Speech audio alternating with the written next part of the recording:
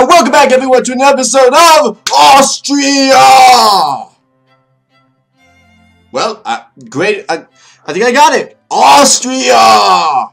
Yep, that's it. That's definitely going to be the intro from now on. So guys, we're here back in the lovely episode where we're going to be declaring war on a little pathetic African nation. And I do say pathetic because they really can't do anything to stop me. I mean, they could try. One hopes that everyone tries, but really, it's going to be a pretty big fail. So, enjoy that. Enjoy the loveliness of when we go destroy them. And transfer provinces, transfer... What? Why do I have a transfer provinces event? Do I have like... Let me see. Free the people of Flanders, Netherlands. You know, I wouldn't mind breaking up these guys. I just want to know, do they have any allies? Let's see. Because, you know, breaking up Belgium won't be that bad. I just don't know. Do they have any allies I would have to deal with? Cordial, friendly. Because I don't mind breaking up Belgium. Belgium's actually a part of my sphere ideas. And breaking them up would not be that bad. So let's see. What do they have? Ah, dang it. I hate when countries are not in order. There we go. Belgium. Absolutely no one in the spheres. Absolutely no one friendly with them. Absolutely no one cordial with them. Yep, we're declaring war.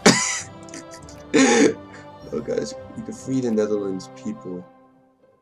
That would give Netherlands a lot more advantage. Let's see. But let me make sure. Who do we want to free? Wallonia, Luxembourg. No, we don't want to free Luxembourg. Flanders. Netherlands. Netherlands would really like us if we did this to them. But do we want to do that to... Actually, yeah, that is actually a part of my plan. I do want to kind of... in a sense, I do want to kind of like... But then again, I won't... You know what? You know what?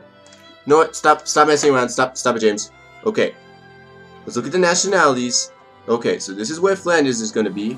This is where Waldensian is going to be. So... Which one has the better resources? Well, Flanders is not going to be able to... Honestly, I think Wallian would be a much better, like, person to get. Because they're not going to be, like, that annoying. Okay, call in all my allies. Let's do this. Well, I still have nothing. They still have nothing. We can go attack them. And, at the same time... Let's start using our new army! Huzzah! Okay, let's see. Prussia, I'm gonna need military access. They will accept. Good. Give me a second. Wait until Prussia, we have good news. Give us military access. Everyone accepted. Good. I didn't think they wouldn't. Let's go send these guys over here then. And let's go start the war that really... I have no real business starting. I'm just starting because... Well, actually, there is actually a point to this.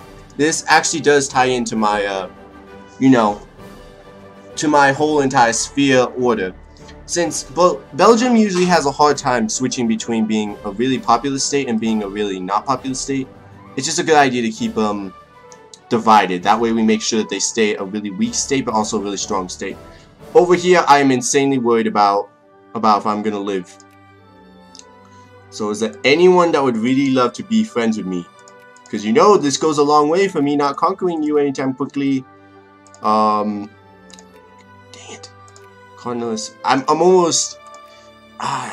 I almost think we should back off, and I know I hate to admit it, but it just doesn't seem very likely that I'm going to be able to get somebody that will want to, like, buddy up with me. Hey, England! No, they seem very content to hate me. Speaking of which, while we're at the subject of content to hate me, let's get France to stop hating me. Because, you know what, France is not supposed to be a hateful country towards me. And the Bloom expedition, send an Austrian expedition. We always send an Austrian expedition because we are like that. Okay, it seems like we are done with our original state of making it all happy and dandy. Move on to our next state to make some more bureaucrats. We're making a bureaucratic country, and that's the way it's going to be. Yeah, get Ansbach.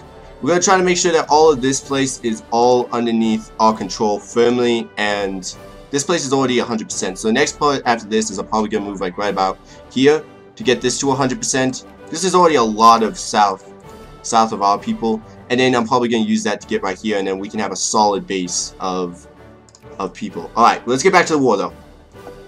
Okay. Wartime. They are sending a decent amount of troops. We're gonna test out our troops here. We're gonna see if our troops are ready to deal with some big time powers, or if we're still too small to really do anything. I guess this is really just a test right now. Okay, seems like our allies defeated whatever forces they did have. That's good. And we're moving in. First battle of the day. Let's see how we do. So far, the rolling numbers are 5-1. Basically, our artillery is gonna be very... Ooh, artillery, just damn it. Ooh. We demolished them, guys. Okay, so yeah, it was a good idea to keep that artillery build up. Definitely helped us in the long run. Gonna stick some troops right there. Oh no, this is gonna be a smash. Watch this. And boom! Oh, such a smash, like, and now I'm losing so many men, but that was a big smash right there. We completely crushed their army. Yeah, they're done for. Let's make sure that we keep our soldiers. Let's see, how are we doing? Ooh, okay. We're gonna have to quickly move to over here, declare war right now. I'm gonna have this war going on separately. I don't really need to, but just keep it going. And my troops right now, I don't really have to do anything with my troops right now because they're already doing some stuff. Yeah, let's see. These guys are moving quickly, quickly, quickly. We don't have much time before all my ships will die. Okay. And I don't really care about if my ships die because ships are really easy to rebuild in this game. But I care about if my soldiers die. My soldiers are really important to me. So let's just land our troops right there. Get all of them off the boat. Okay, they're doing the sieging at a pretty good rate. They should be done in a little bit. Over here, move up. Yeah, this is basically Belgium's over with. I've destroyed them. There's not much they can really do to stop me. It seems like they are trying to do some like cheeky tactics and move in a little bit, but it's not gonna work. Okay, over here, this siege is gonna finish up sooner than the other two, so I'm gonna first get this siege done with. Okay, got this. Now these guys should be starting to heal. That's good. Go invade over there and crush that little army. This is gonna be sad. I already know it. Yeah. I mean, they're at a tech disadvantage and they have a numbers advantage. That's just that feels so terrible on me. Okay, but back over here we have our 2 sieges done. These guys are gonna go in, go crush these guys. These guys are gonna go into Liege. Yeah, you better move back, Brussels. Yeah, look at that. That's not even competition. All right, there we go. Move in right here. Yeah, this is. I'm probably spelling the death of Brussels. Like, there's probably no way these guys are gonna ever be able to recover, especially if I make sure I keep good control over them. Okay, Wari wants a peace. Annex Wari. Fine. There we go. We got our good start of our African colonialism. Over here, though, our bureaucrats are finished up, so let's switch them over. Remove focus, and let's move over to where again? We could probably move over to over here. This seems like the most. This is probably gonna take a little bit longer too, because it's not like straight up stuff, but it'll be interesting to see how that goes out. Okay, over here though, go right here, go destroy them. Yeah, this is just annoying troops. I'm not even gonna try to deal with them. Yeah, because they're not gonna be able to do anything. Go right here to Brussels, go directly to the capital, siege them up. Oh, it seems like, oh, I see. Okay, it seems like Netherlands is taking advantage of this opportunity. That's good. They have the good idea, but... And Netherlands is being supported by England. Oh, no. Okay, since they're going to do that, and since they are supported by England, I'm actually going to back off. A lot of people are going to be like, what? But you declared war on them. Well, yes, but at the same time, if Netherlands annex Belgium, this could actually create a better position for them. And if these guys, look, I'm just thinking long terms and borders wise, this would be much nicer to have in Netherlands right here. So, Belgium, you got lucky. Well, I shouldn't say lucky. You guys got, well, peace wise. Well, actually, but then again, I want to make sure my interests are protected. And I do like the coal and the iron right here. You know what, Belgium, we're gonna end the war. It was a good war, but it's time for us to end it. Here we go. There we go. We got a new little vassal. Alright. Let's start getting militaristic. Let's go start getting some engineers and stuff working. We should probably move up clean coal next time. Idealism is still not being able to research yet. So fine. There we go. So there we go. We freed the Wallenian people. They are now a part of our sphere. Probably going to invest just a tiny fraction of it into them. And now, people, Serbia, we can now do what we wanted to do, which is moves all of this one. We're going to do this to the Russian Empire. Expel advisors. So that means, ah, dang it. It's not what I thought it meant. I thought that meant it would completely like change the language, but apparently not. Allied with Wallonia, sure. Because we want to make sure that once Belgium is annexed, we want to make sure that these guys are completely protected over here. Send my men back across the, not sea, but the land bridge somewhere, something. Alright. And send these guys back to our original colonies. I'll keep... We don't need to keep that much down here. Like, it honestly doesn't need to keep that much. And the whistle tour! So everyone that doesn't know what the whistle tour is, this is basically I'll let you guys read the event when it pops up. So with the advent of railways in our nation, the idea has been suggested that a monarch tour the nation, traveling from city to city by train. Some surge caution, however, for such public appearances could cause assassinations with opportunity to strike at purposes that are sharing with rebellion. But basically what this does is give me like a 10 prestige bonus. Almost instantly. Like I don't even have to do anything, it gives me 10% bonus, and that is nice. Like I can't even tell you guys how nice that is. And let's see, you guys docked up. You guys start increasing fort levels over here and build like one soldier. Yeah, I don't care if they're regulars, just build one soldier and we're gonna bring our actual good army back. Yes, I'm gonna have two armies of good sections, my colonial army and my actual good army. So that was my good army. Right now we're also gonna have to fix our economy again because usually just after a war it usually has to recover. So let's do a 76 decrease in terms of power. And Netherlands should be able to smash up all this land, should be able to annex everything. It'll be really cool to see that, actually, to see a united Netherlands. But just to make sure that we protect our own interests, because these guys might actually become a great power, which is why I did not completely give them all the land, but I basically gave them Belgium. So that's good. You guys over here. Let's see, you guys have 5 infantry. Let's see, how many regular infantry do we have? 2. We have 2 regular infantry. Okay. Well, then we'll start, I think, Leonard Trunk. This guy's pretty good. So I think I'm going to have his army be the main Austrian army. So let's just rename this the main Austrian. I don't know how to spell Austrian. Austrian. No, that's not it. Okay, first army. You know what? We're just gonna name it my army. My army. Yeah. So my army is gonna be the first army that we're gonna use, and we're gonna start deleting some of our more militia-ish men and start making a proper army. So yeah, you guys go away. You guys go in. Let's see. We also need to create like one more soldier. Yeah. And do we need any hussiers? No, we don't need any hussiers. Alright, so then yeah, we're basically good. Look, welcome to the first moves of the game, everyone, where all this diplomatic intrigue is coming up, and apparently the conservatives are losing power. I don't exactly like that idea, but it's not exactly bad. Okay, Lavish Expedition, another great event that only gives you positive events for money. That is a really good event right there, the National Conference. Yeah, I could do that because I already gained like free 25%, 25, you know, stuff.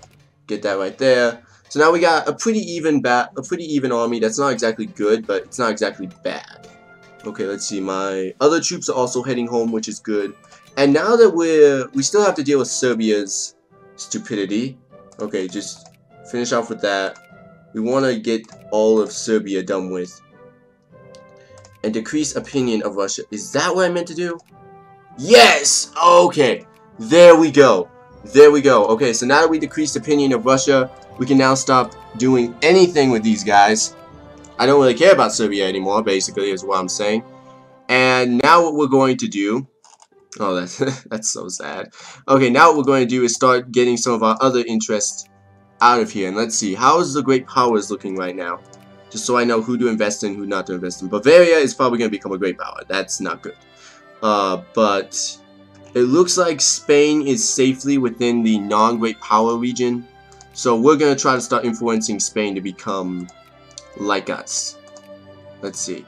So start influencing them just a little bit. And then also Portugal. Portugal is also going to be another one we're also going to try to influence just a little bit. Let's see. Does that really prevent... that does kind of divide everything. So let's just work on Cardinalist Spain because Cardinalist Spain is a bigger person. And let's continue with our game. So let's see. We have clergymen just finished up in one of our regions right here. Gonna remove them from the focus. We're gonna move over to our most populated places. So Galicia, Montana. We're going to start educating the people. So let's start going right there. And let's see, how many clergymen are there? Not very many. That was actually a good place to put them. Because we have to really increase this literacy rate right here. And we are slowly starting to do that, which is really good. In terms of central people right over here, we're slowly starting to convert all the central people to our ideals. Like, let's put a little bit more emphasis on our government just for a little bit. Like 94%. That way they have full funding. And how much does that go up by? That goes up by a lot of turn. So yeah, if we can get this to fully 100%ness, that'd be really nice. In terms of taxes though, I'm starting to get a little bit worried about taxes. So I'm gonna decrease them slightly. Ooh, that may be too much strain on my economy. Put back up. There we go. Alright. Whew. We're doing pretty good. Apparently there's some sirens in the background. You guys can't hear it, but there are some and they're pretty loud. Ow. Okay, over here. We'll send this unit over there. You guys, I'm basically gonna have you guys split up. Have you guys go over here, and then we're also gonna make some new Hussier units. Yeah, build like 2 Hussier units. And there we go. Yeah, we're ready. I feel like with that war we kind of tested our abilities and we kind of realized what we can do.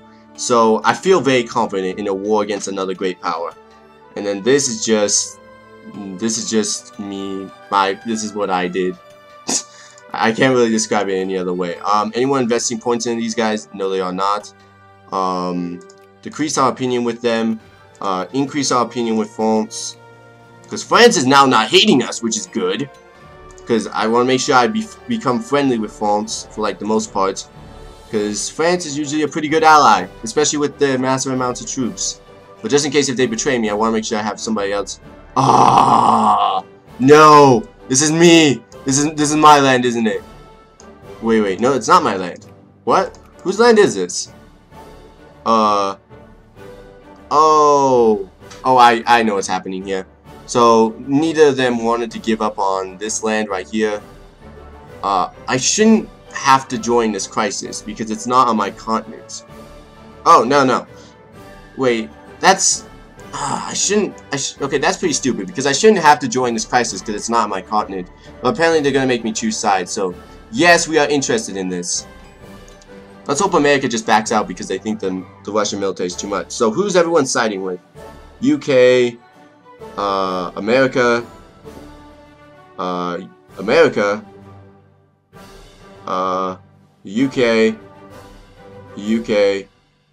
and then me.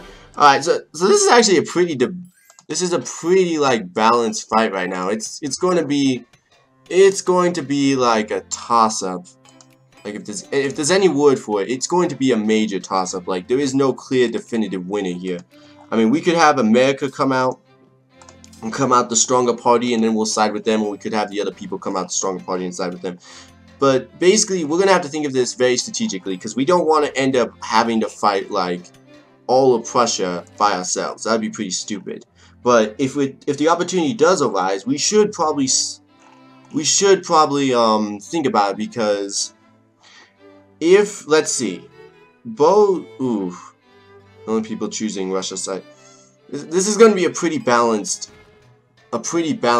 like thing. I'm waiting until France decides. If France decides the UK, then I'm definitely gonna have to choose this side, because that's just way too many people I would have to fight on my own. But yeah, because this is a pretty this is a pretty tense like diplomatic setup right now. Like there's no clear winners, and apparently established bureaucracy is finished up over here. Remove focus. We're also gonna go right here then, because this is the next logical point. And I want to thank you guys for watching. I'll see you guys next time.